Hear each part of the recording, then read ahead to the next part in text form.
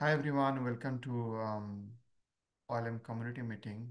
And as we do every meeting, first we'll go through our 1.0 work items. So let me share my screen and we'll go through the 1.0 work items. Is there anything for us to look into?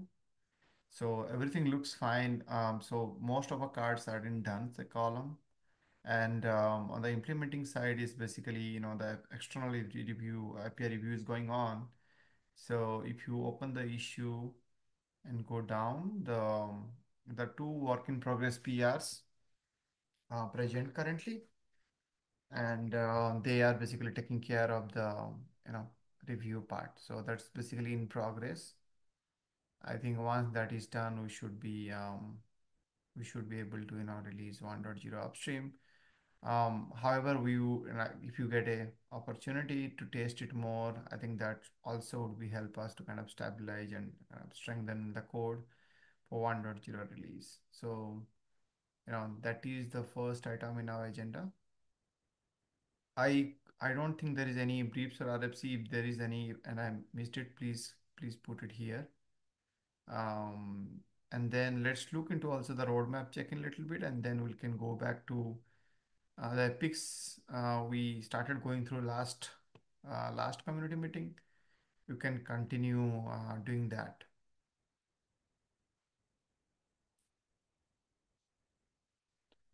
So if I look at the roadmap, well, I need to go to 1.0 epics. I think here, yes. Um,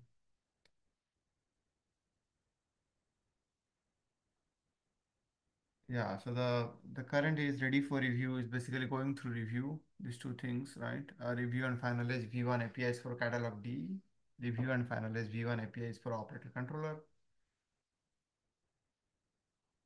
Let's check our Epic for proposed release blockers to see if there is any new ones there. Okay, so there is no new ones. So this one also got completed.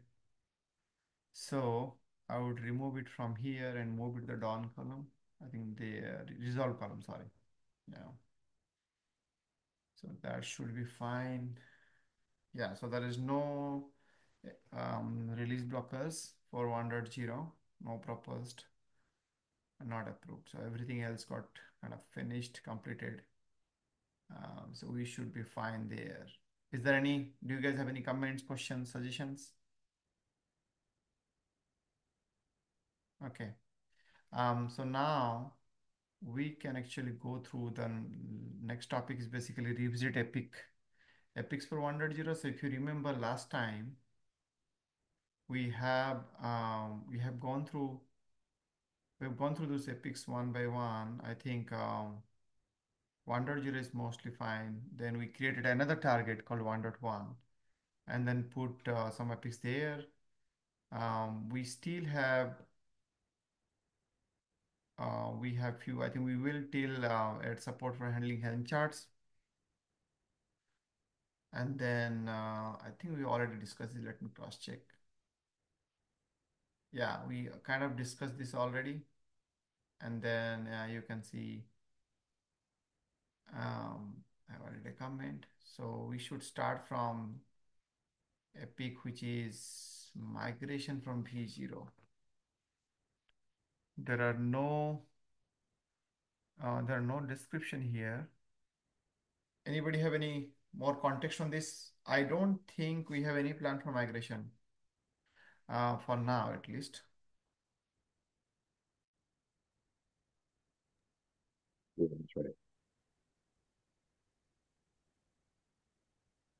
I think that can just stay in the 1.x list. Joe, your voice is little less. Can you maybe you want to increase your mic's kind of volume? Yeah, let me try. Yeah, I think should be fine now. Okay. Yeah. I think that one just stays in 1.x. Yeah, do we need like I just added Triage need information label. Do we need to add little more description here, or I think when you say I think so. migration, like what exactly we mean? Yeah, I think that's still, even that part is still TBD. Okay, yeah.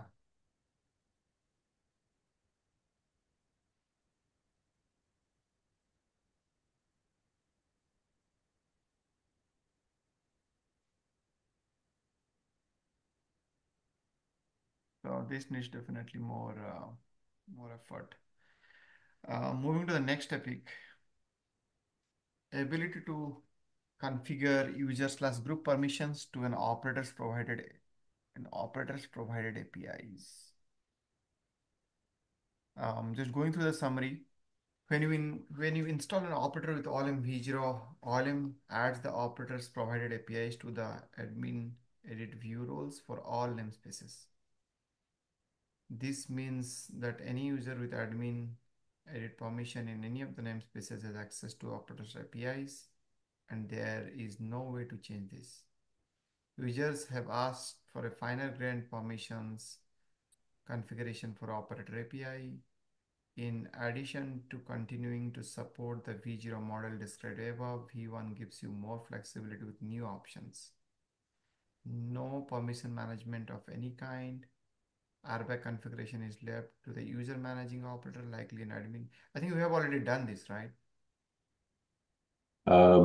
No, we Brett wrote a doc recently that says here's how users can figure out how to do this themselves. But otherwise, we don't create RBAC to give users those roles for the provided APIs. Yeah, so that's what I think it's asking. Okay, maybe I misunderstood. Is it asking to have similar behavior as V0? Um, yes and no. I think from a design perspective, we don't want to keep automatically doing what V0 does because it takes control away from cluster admins because it starts handing out RBAC in ways that cluster admins might not like. So the original design was basically let's add some knobs to do things. I sort of think it's questionable whether we should even do this at all. Um, yeah, I could see a need for it in the future, but it seems like it's not quite clear exactly what we should do yet. So I would advise essentially leaving this in the backlog and waiting until we get more clarity on exactly what people would want, if anything.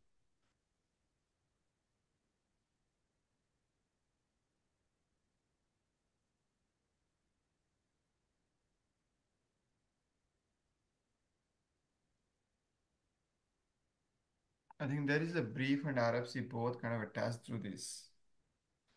So, Yeah, so I think I mean, those are probably a year old or more. yeah, Um, so that's really good background information and something that obviously we'd want to look at if and when we pick this up. But I don't think we should pick this up yet. For a lot of these kind of things, it would be really good to get actual end user feedback on what they want, what they don't want before we get too far ahead of ourselves, in my opinion.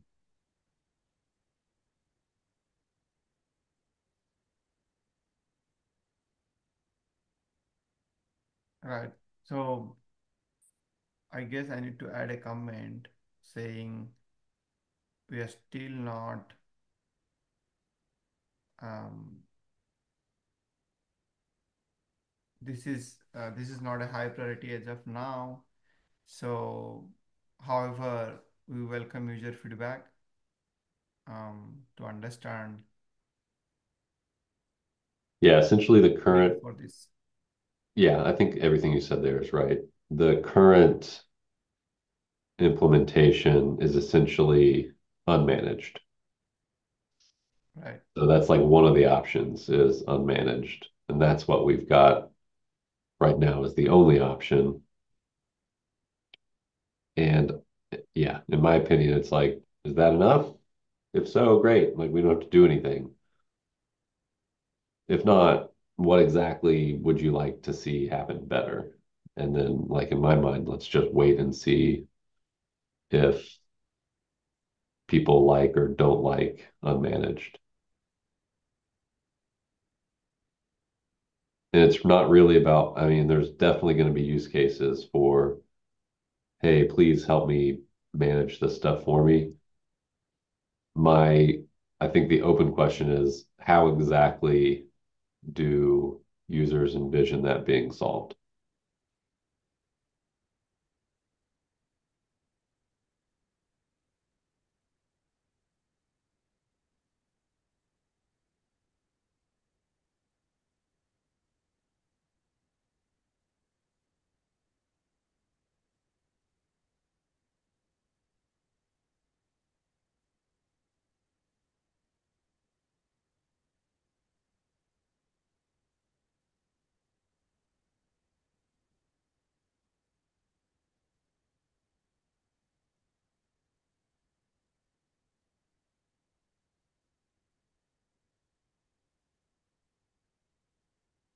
I also think we need to be careful. Like this was written when we still had an API called operator, and we no longer have an API called operator. It's called a cluster extension. So we probably need to re-examine when we get to the point of looking at this. I'm not saying we should do it now, but when we get to the point of looking at this more closely, we need to make sure that we don't um, make the cluster extension API too operator centric.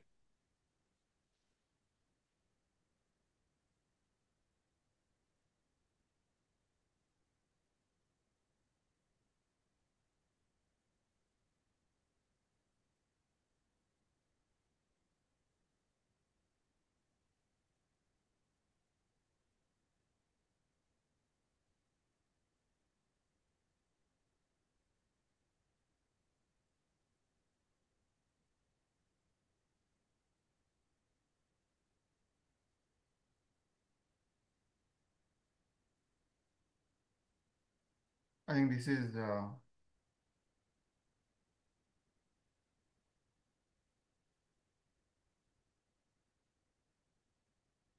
this sounds um, this sounds okay. This is not a Yeah. high priority. It is written last year. Sorry, not least year. Sorry, at least or at least that does at least okay.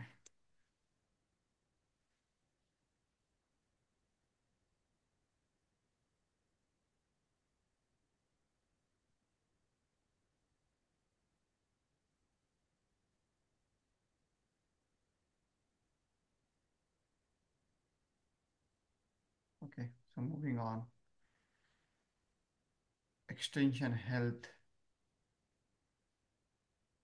These are all 2023 kind of epics. Extension health. So an aggregated healthy, unhealthy view of resources applied to the cluster by an extension. May show the first few details, but don't show every unhealthy resource.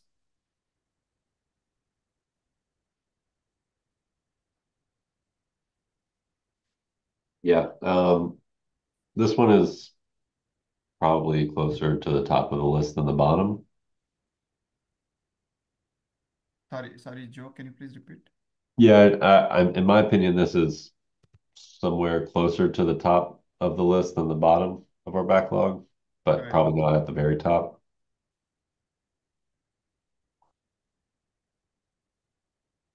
But do you think I think, yeah, this needs basically more refinement, right? Yeah, yeah, we haven't designed it yet. We just know that we need something like that. Yeah, I think we need to, I don't, yeah.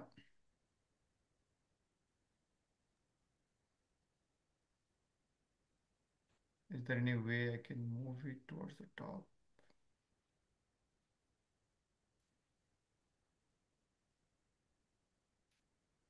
I Yeah, think we'd have to. I don't know if there's a way to rank stuff Yeah, I in this don't think, yeah, view. that's I think fine. it has to be in the if you go to the 1.x epics list or table view over the tab at the close, yeah, right there. I think you can move things up and down here. Right. That would also change the order there. I don't know. Let's try. I mean, yeah, I can try that. Yeah, here the things are very different. So, okay, probably they're not connected as I thought, which is fine. I think anyway we'll create targets, right? I think right now we have 1.1 targets, which is fine. Anyway, I mean, do you think we should move it to 1.1 target? No, I don't think No. so. So yeah, so fine. Not yet, at least. Right. So the next one is pre-flight checks for cluster constraints. Yeah, so we wrote a brief on this. This was also probably a year ago.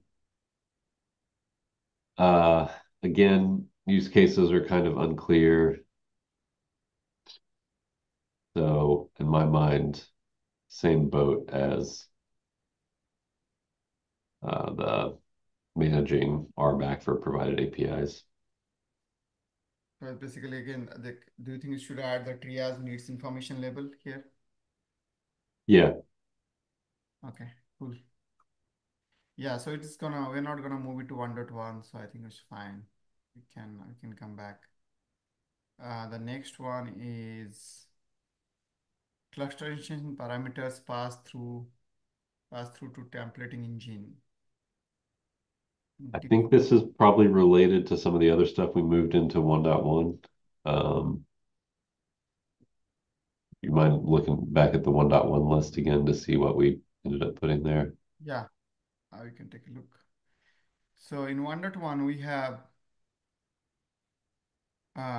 help admins determine necessary permission to bundle lifecycling, support direct bundle installation, support watch namespaces via parameterization of the registry view on bundle. Yeah, so that one is we need the parameterization templating thing in order to do this. So we should move that other one you were looking at up.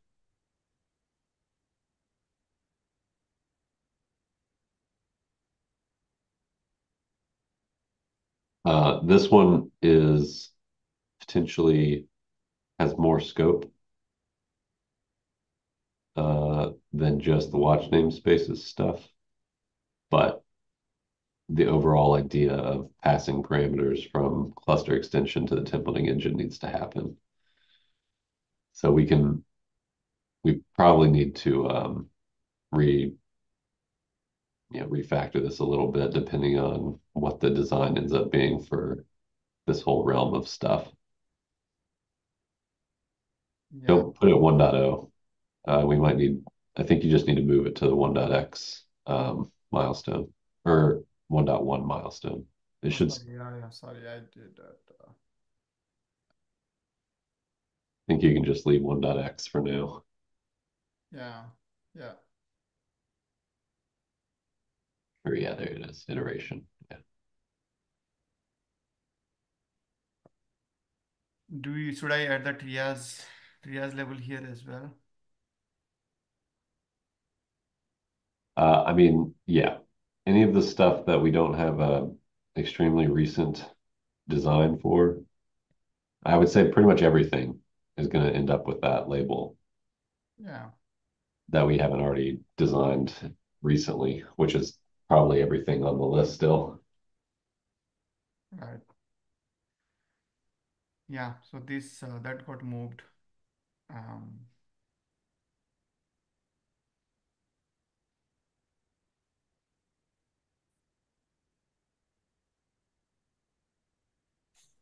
That last issue kind of brings up a question. Today, anything in our API like labels or annotation wise, do those get passed through or no?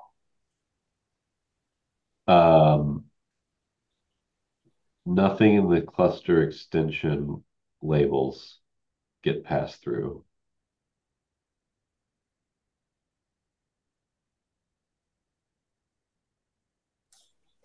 because that's kind of tangential to what the previous issue was, right?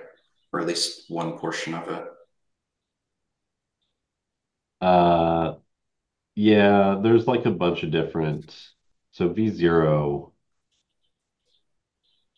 OLM V0 has either either a subscription spec.config where you can explicitly configure extra stuff to go onto the underlying deployments and pod specs.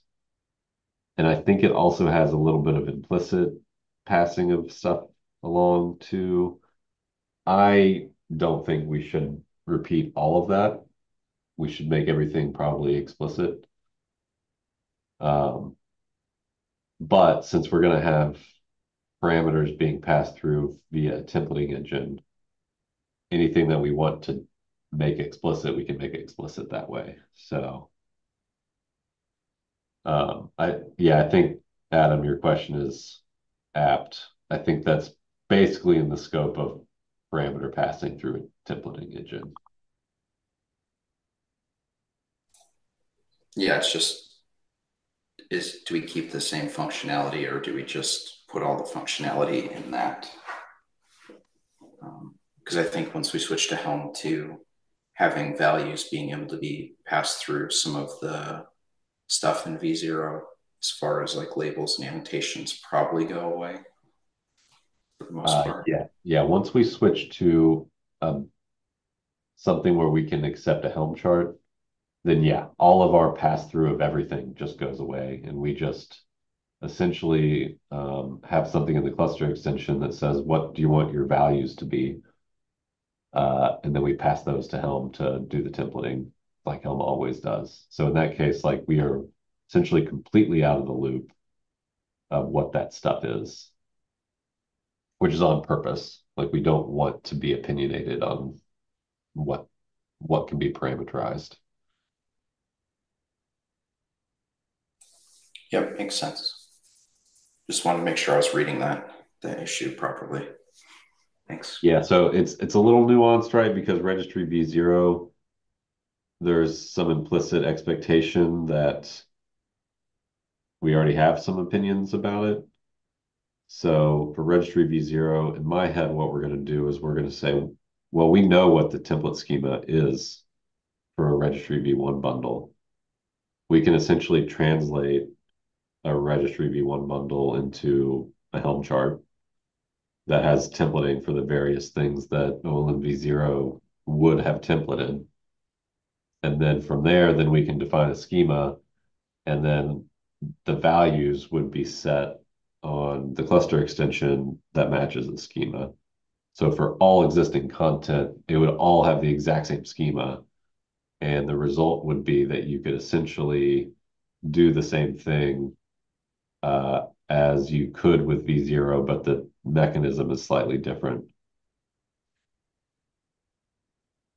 And there might be a few nuances here and there where it doesn't quite work exactly the same.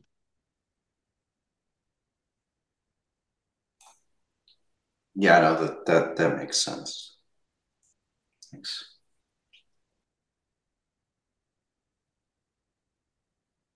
Okay, moving to the next card, which is pre-flight checks for API-based dependencies.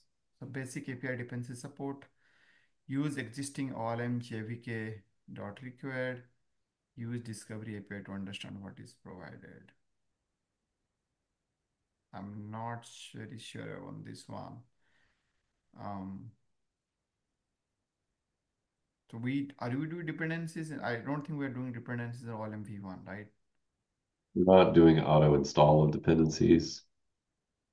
This one is would be implemented more of as pre-flight check, which basically is like trying to install the I don't know what's a good example. At least communicate users that the dependency doesn't exist on the cluster. Yeah, basically, like if something says I need the cert manager API, and that cert manager API isn't already registered with the API server, then we could fail and say, sorry, like your dependency is not met. And then we can have another knob that's like, do you care about having your dependencies met? Yes or no? If no, then we'll go ahead and install anyway, but things might not work. Correct. This looks Um, like something we might do, but maybe post 1.1. yeah, I think this is another one of those. Let's wait and see what people want. We might want to implement this, but maybe we don't want to use the existing properties in registry v1.1. Like there might be a bunch of different ways we go about doing this when the time comes. Yeah. Do we at least have an error message there today if someone's trying to do this? Yeah, we look at the, can't remember where we do this. I think we look at the catalog metadata. If the catalog metadata has any properties that are related to OLM v0 dependencies, then we just reject and say, nope, can't handle this. Just for specificity's sake, you mean dependency.yaml in the metadata directory, right? That, or you can set them the same way via properties.yaml, I think. But Okay. those end up Yep. getting translated into the catalog, and then we read from the catalog. Yeah. Okay. As long as we have that in place, then yeah, this is whatever end users want for this. For now, this is sort of moot because we already say like, oh, if it has olm.gbk.required or any of the other property types that are for dependencies, we reject. So we'd have to change our mind on rejecting and then think about this. And so that, yeah. So I think needs information is good. Not moving up to 1.1 is good. We can revisit later. Yeah. But this is a good epic. Yeah. I agree. Moving to line number 32, which is user can list cluster extension provided APIs available to them. I don't know that we'll do this. So, sorry, Joe. I don't think we're going to do this. This was one of the OLM v0 features, um, which was only possible because, yeah, we'd have to go read background docs, but essentially, this feature relies on OLM knowing the watch namespaces of controllers, and we have a pretty hard stance against ever knowing that. So essentially, it's impossible to tell a user which APIs are available to them. I think there's, I think what we've done maybe is like a intermediate stance is we could, uh, so users have access to the Discovery API, so they know which APIs exist on the cluster. Users also have access to ask what RBAC they have. So essentially, we could write a tool that says, do you have RBAC for like which APIs do you have RBAC for? And we can tell them. But that doesn't really answer the question that I think was originally being asked in v0. So there's like a thread maybe where we can implement something like this, but there's a bunch of nuances and something that we need to think more about.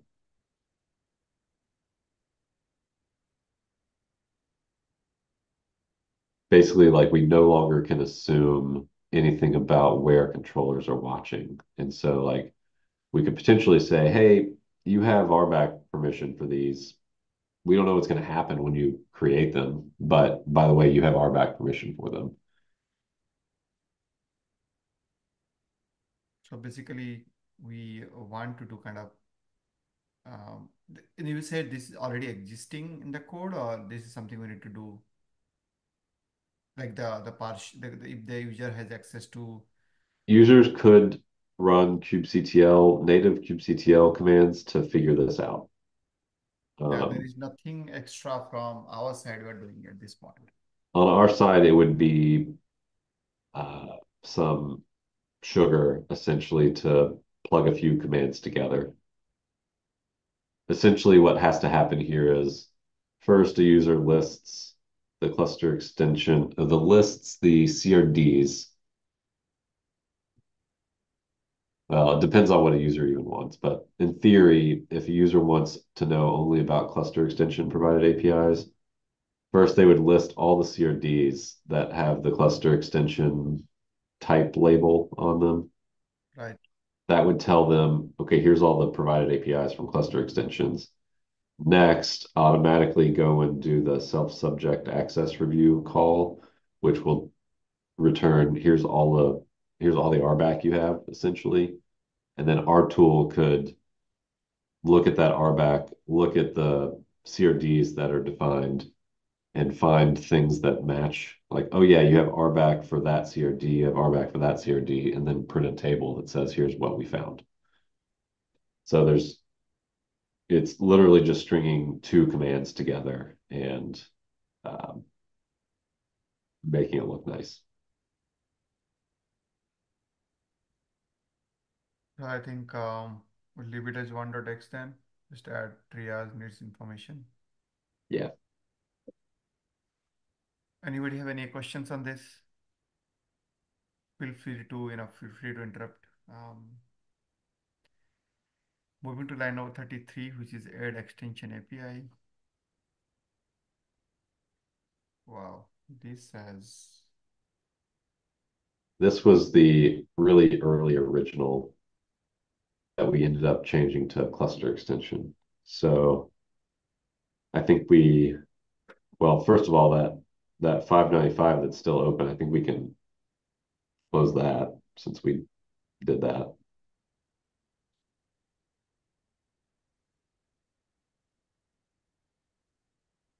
Close that and say it's done.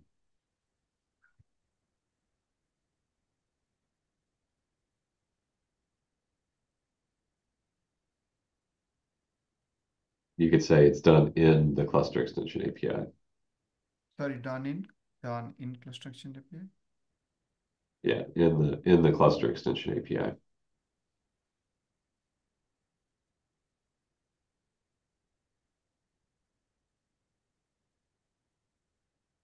Then I think that means that everything in that 591 is now closed. Yeah. So I think we should close this and say this, we essentially added this API, but we also renamed it to cluster extension.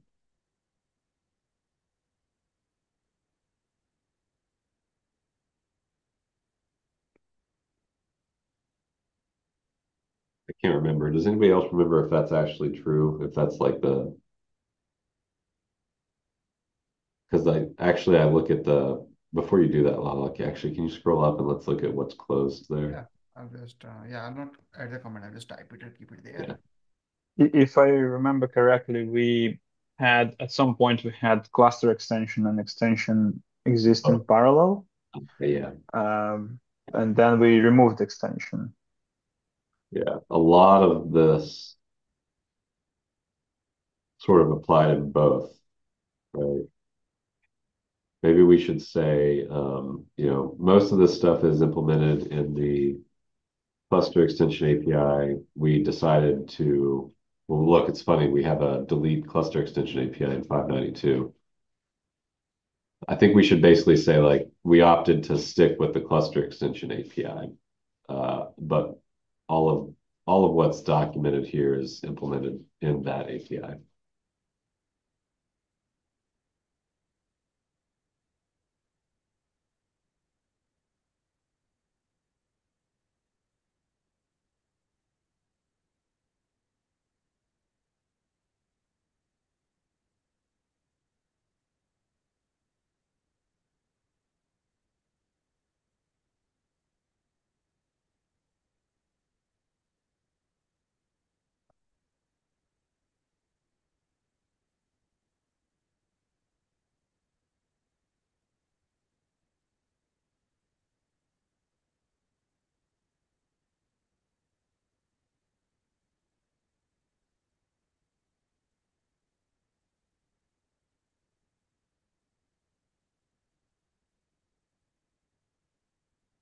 Yeah.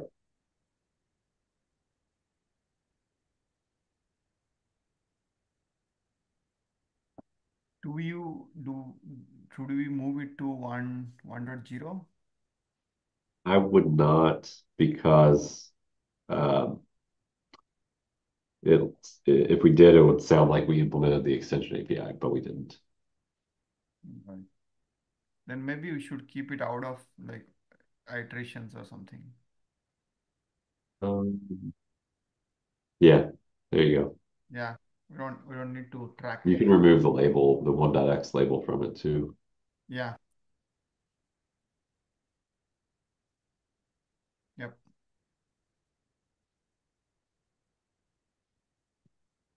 Yeah, it should go away. Yep.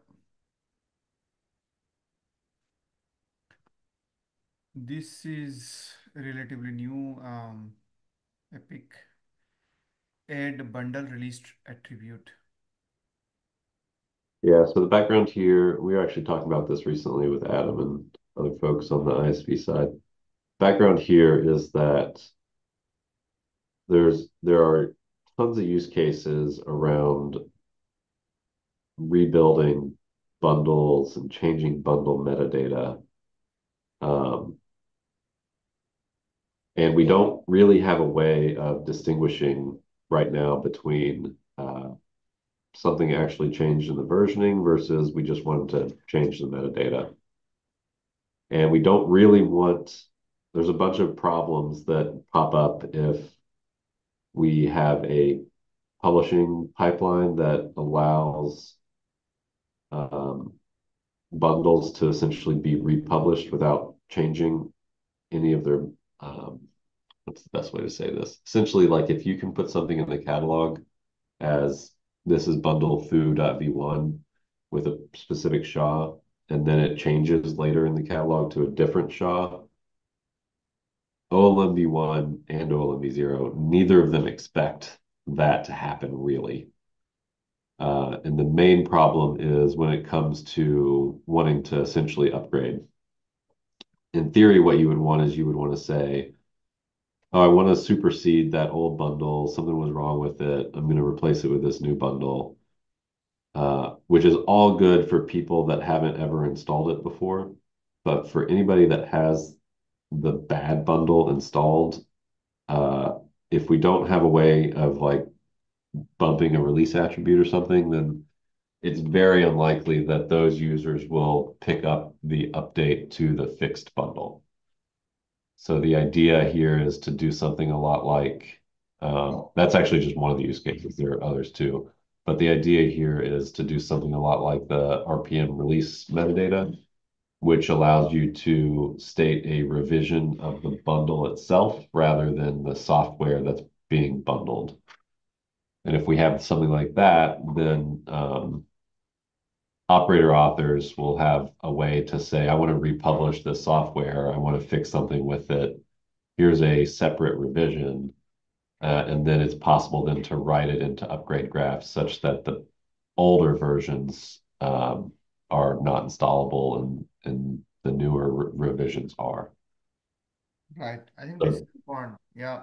I think I can summarize it, Joe, like this. How do you change bundles? How do you define, like, in a way that the bundle has been updated without changing the version, the operand and operator with, who right. change, right? Yeah. Should we put it in 1.1 or is it like future, like early 1.x, like after 1.1?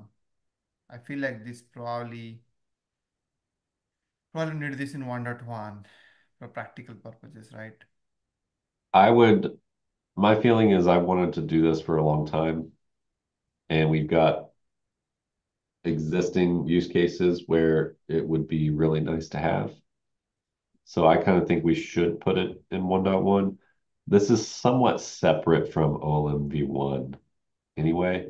Right, Um, it's sort of, this is one of those FBC things that spans all of OLM. right. But I think this is important enough that we should at least start seriously designing and implementing towards that direction.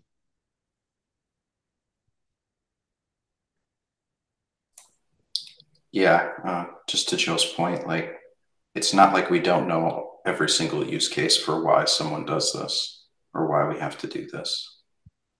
Yeah. Yeah, I think the use cases are like this is one of those where the use cases are very well understood. I think Lala, you can just use the 1.x label for now there.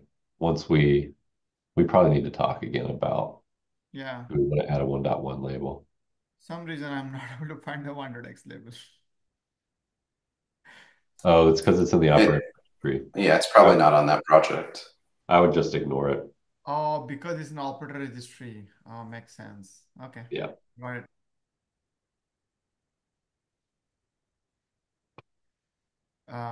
We have still 15 minutes, so maybe you can go through more cards. So the next one is also an operator registry. ABC channel schema with explicit symbols support and simple edge mechanics. Yeah. So this is an evolution of FBC where we essentially define a new channel type that is that gives a lot of simplicity toward Simber without requiring Simber semantics. Um, I have a brief written that talks about some of this. Let me see if I can. Well, it's not scoped well enough to this. We have to write an RFC, I think, to get into the details. But essentially, the problem right now is we've got the OLM.channel FBC schema that has entry format that's name with a CSV name, bundle name, um,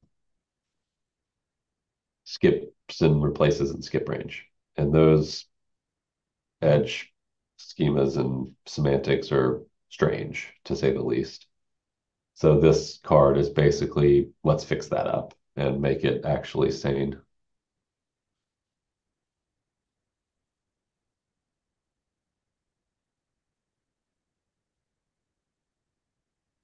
Joe, you got muted or something, I guess.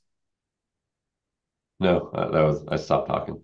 Okay, His thoughts are complete. I would Yeah. say I would say replaces and skips makes sense, but skip range is where the the majority of the problems I lie. think, well, the problem with skips is you have to know it in advance. You have to know the specific names. So the proposal that I've started to write up that we should put into an RFC is essentially that we should actually only have skip range. So you would, rather than having name-based identifiers in a channel, you would have version-based identifiers in a channel. This would also cover the release attribute because you could say, I want version 1.2.3. If there are four versions of, or if there are four revisions of 1.2.3, the implementation of this channel schema could know, okay, that means I'm going to take the latest revision and none of the others are installable. So that's one nice benefit if you use versions instead of names. And then, so that identifies the nodes. And then for the edges, the proposal that I'm writing is basically to make those optional. So you don't have to specify an edge anymore. If you don't, I'm trying to remember, there's something around like you don't have to specify them, in which case by default you get standard Semver semantics. And so like if you wanted a channel that was just Semver, all you have to do is say, here's all the versions in the channel, and then it knows how to do upgrades for it based on Semver. However, if you don't like Semver or you want to get more specific or less specific or something, then there would be this optional like version range or upgrades from field that lets you specify a version range, in which case we would just honor what's there rather than Semver semantics. So that's the idea that I need to write up and formalize. do we, looks like we need also a brief on this, right? I've got a brief written that's more about like the overall content strategy UX. where this is one component of that. which is fine. I think, right? So sounds like something we would do early in 1.x, probably not in 1.1. Do you think this I much? think we would probably want to do this around the same time that we introduce Helm support. Right. Another way to say it is probably maybe with the exception of the release attribute, which we could probably work into the existing API. If we're going to change FBC, we should come up with all the changes we think we want to make essentially at once and do it once rather than piecemeal. And this would fall into that.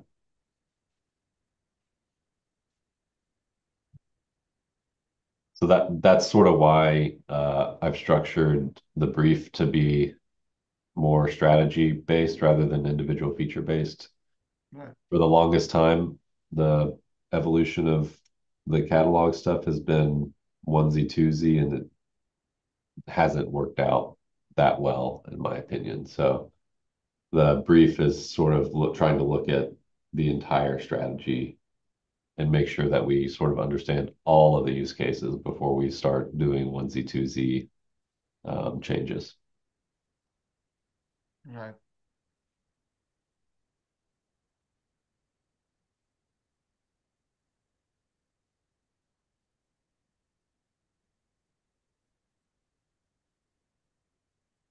Next one is line number 35. Support interaction similar to OLM V0's operator conditions upgrade blocking.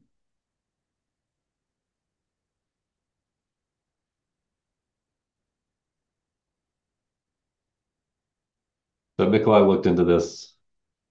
We decided we're not going to do what V0 does.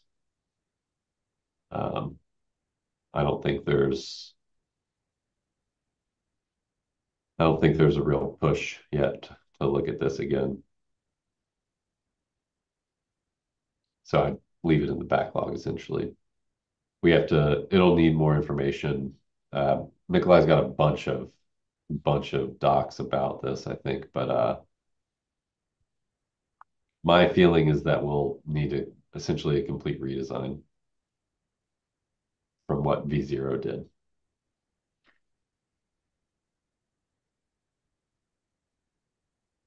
Yeah. Yeah, even I remember. I think we wrote a brief on this, and then we decided we don't need the same operator conditions. Cool. Um, Moving to the next one.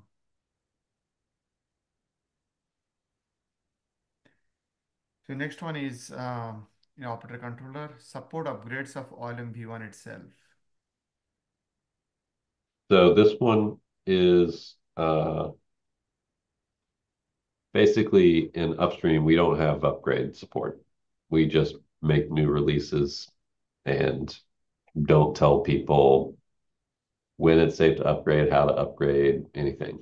So this epic is about having upstream actually support upgrades. And so yeah, I've sort of got two lists here. One is like, can we test upgrades, which I think we have pretty well implemented now with our EDE upgrade tests.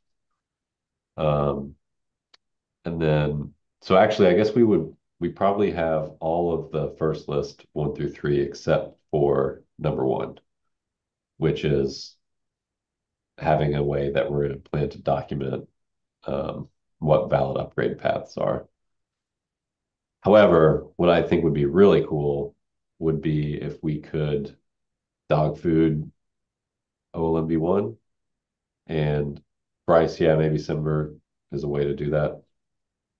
But if we could dog food our own implementation of stuff such that we make releases that are packaged into a catalog and we make bundles out of them and we um, essentially make OLM lifecycle OLM. And then when we would make releases, then people could get automatic updates and do all of the other things that they could do with any of the other operators that are managed by OLM. So that's my dreaming big, pie in the sky idea. I think Joe watched Inception this weekend. Well, yeah, it's a little bit like that. I implemented something like this for RuckPack where RuckPack didn't have an idea like a notion of catalogs, but we did have this way where you could essentially install RuckPack and then have it um, adopt itself into a bundle deployment. And then you could go and just change that bundle deployment to point to a new RuckPack revision, and it would work. So this is sort of an extension of some of the early experiments we were doing there. Right. So because I think just compared to OpenShift, we do not have cluster version operator here, right? I'm sorry. I said because we do not have a cluster version operator in upstream because we're talking about Kubernetes now. So I don't think we need a whole separate operator Yeah, we because don't need. that So has the same there's the need. problem.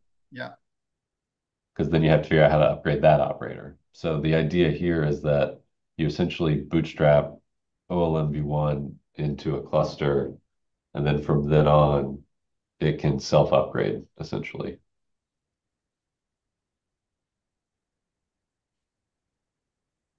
right. So cool. I think we'll leave it at 1.x. Probably we'll Yeah, get back to it. there's more to do prereq-wise. Yeah. So there are two more epics. Let's quickly finish them.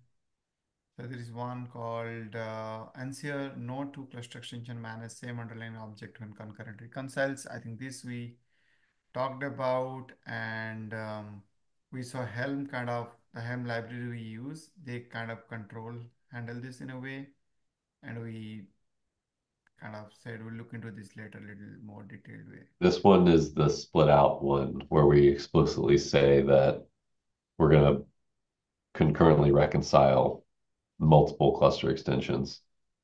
As soon as you do that, you have to, like the Helm's implementation falls down.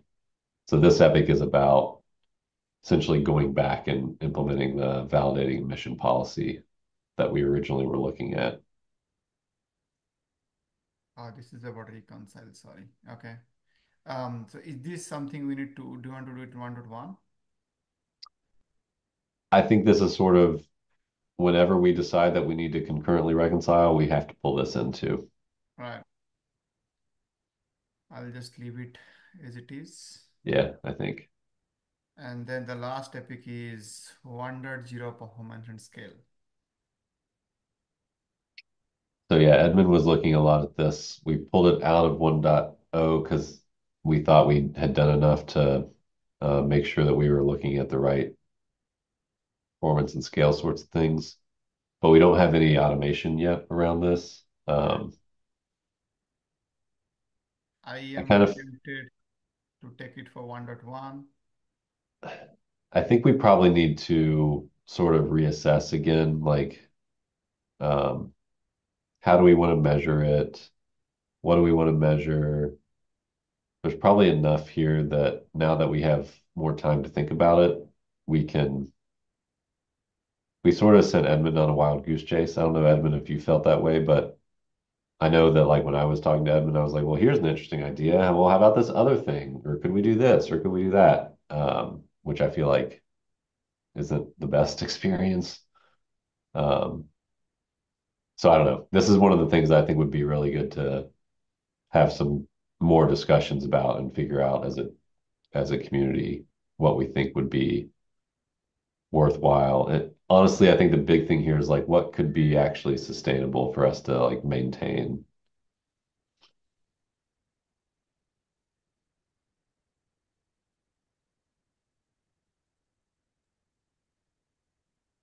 Yeah, like you said, for the most part, there might be just a handful of areas where performance could be something that we need to keep an eye on. But yeah, once we identify those, I think we can always look at automating performance for those specific areas. Yeah. And I think the thing that, so that's one aspect is like, well, what do we want to measure? Or where, like, which aspects of the code do we want to measure? Another question is, well, how do we want to measure it? Um, like, do we want to use Prometheus metrics? Do we want to use some E2E kind of test measurements? Is it just time based? There's lots. Do we have like the profiling? Is that what we want to do? So there's like lots of different mechanisms and avenues for that I feel like we probably just need to have a design session for and get a bunch of folks together and exchange ideas.